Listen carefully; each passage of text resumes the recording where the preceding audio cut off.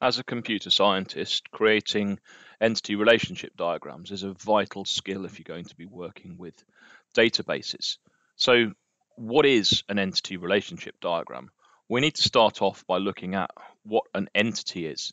So, an entity is literally an object about which we can store data, and those will normally end up on our system as tables in a database.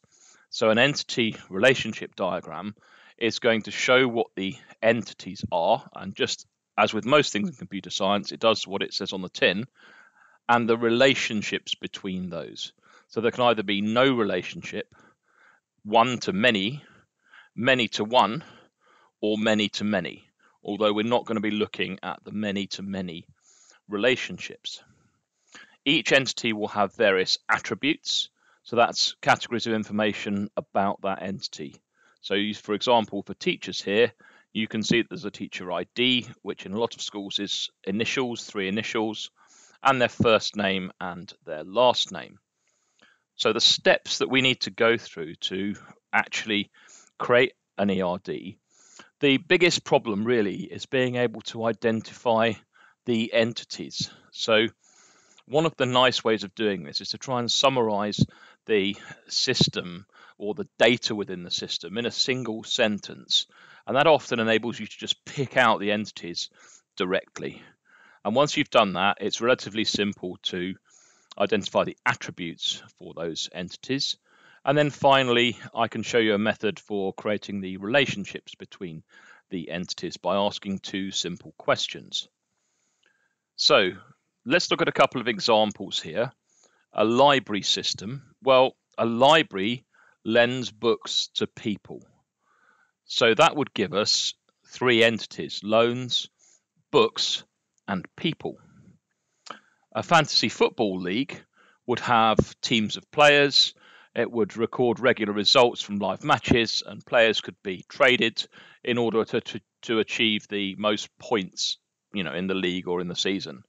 And so when we look at this sentence, we can see we've got teams, players, results, trades, and possibly matches, depending on exactly what we want to do within our system. So once you've got the entities, and you're better off having more rather than less, because you can always cross them off if you decide that's not a useful entity to store data about or to represent. For example, matches, well, that information's probably going to be stored in results. So that's why maybe we don't need matches as an entity in that example. Here we go. We've got the simple library system that we just talked about, and the 3 entities from that were loans, members, and books.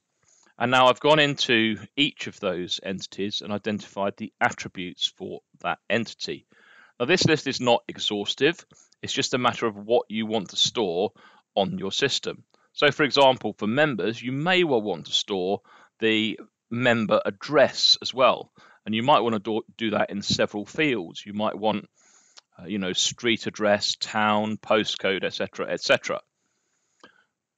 This is the primary key. So as it says at the bottom here, primary key is a unique identifier for record on a table. So that means every member will have a different member ID. And we go over to the loans table. We've got loan ID as a primary key.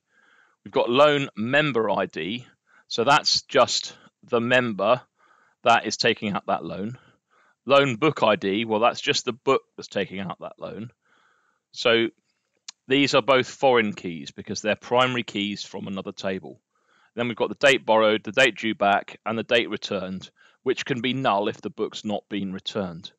And finally, we've got the books entity, book ID, because the library might have several copies of the same book. Therefore, they would all have the same ISBN. So the library needs a way of uniquely identifying each book. And then just the standard information about the book. Again, you may wish to add more information onto this. Finally, creating the relationships between the entities. So, as already discussed, there are 4 types: relationship, none, one to many to one, and many to many. Just ask 2 simple questions. So if we take 2 entities here. We're going to take loans and members. How many members per loan? Well, the answer is 1. So we have 1 on the member end because member was first in our question. And then we ask the opposite question, how many loans per member?